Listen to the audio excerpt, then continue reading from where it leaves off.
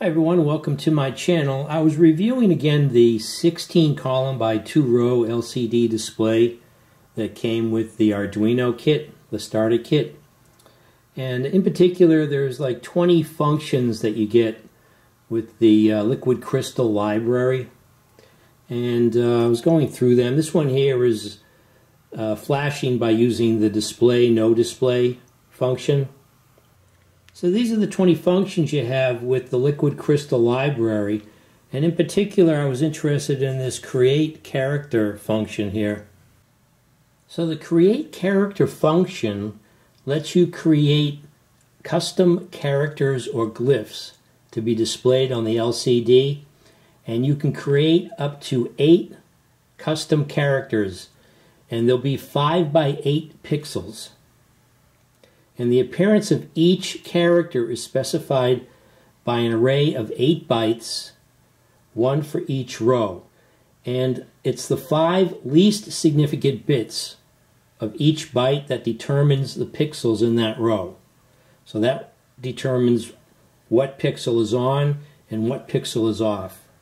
So if you look closely at the display, you'll see that there are 16 squares per row. And they're calling these columns, and it's 0 index, so this upper left, or the first square here is 0, 0, and it counts over to the right here, 15, 0, and this is 0, 1, and 15, 1. So in any one of these squares we can create or display a custom character that can be 5 by 8 pixels. And if we were to blow up one of these squares, it would look something like this.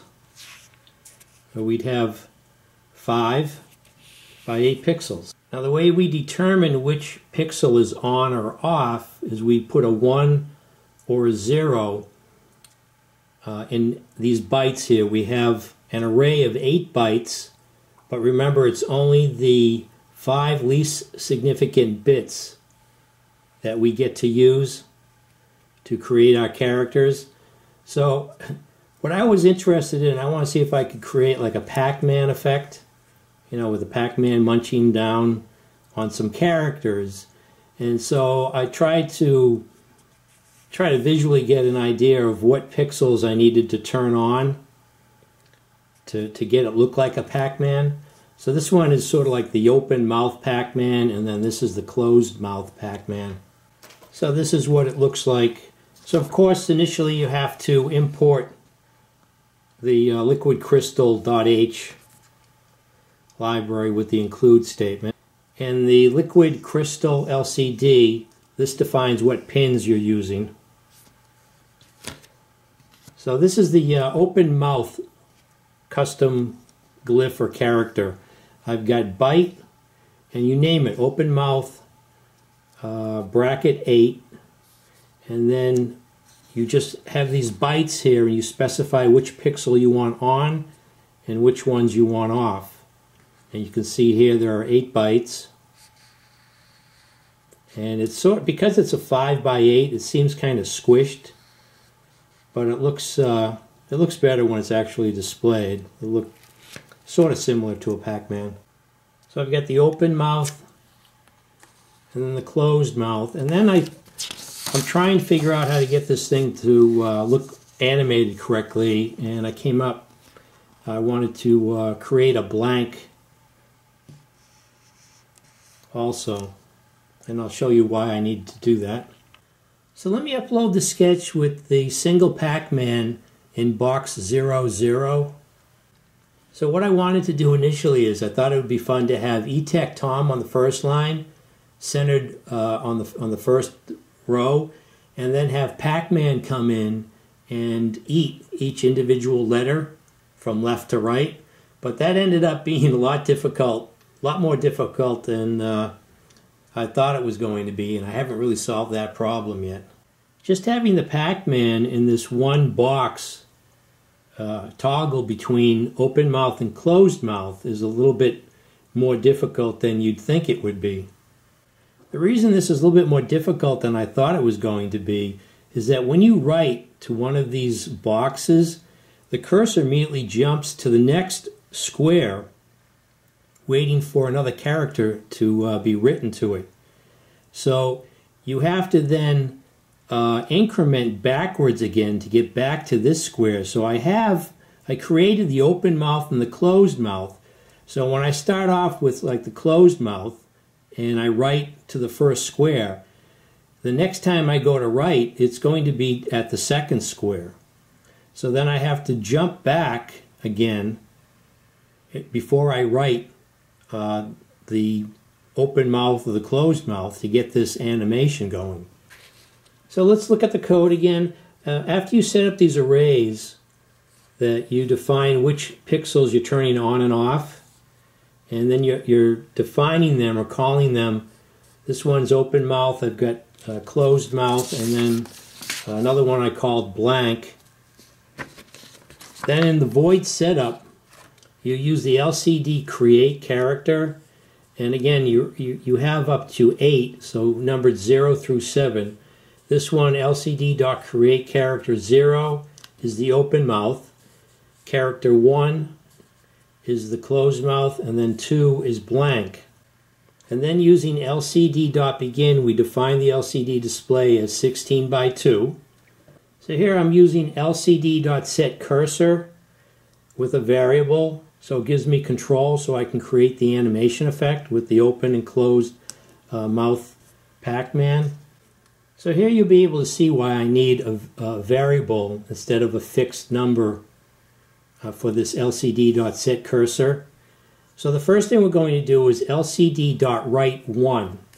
Well, 1 is the closed mouth. And here we defined it, LCD.createCharacter 1 is closed mouth. So this displays the closed mouth in that 0, 0 square.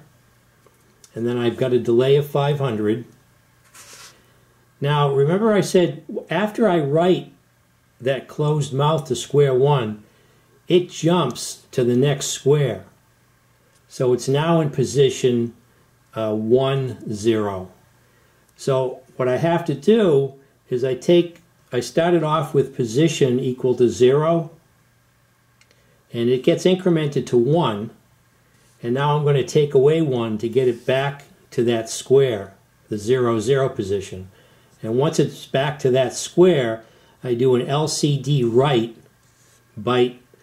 This here, you find out that when you're using the 0 position for one of your characters, you need to define it as a byte for 0 only. The others you don't need to. But for some reason, 0 character needs to be defined as a byte.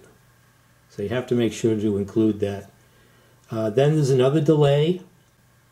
And I haven't included this yet. I'll show you when I add this, I get the Pac-Man to scroll across that first row. So let me add the scroll display right statement and then upload that. It's loading.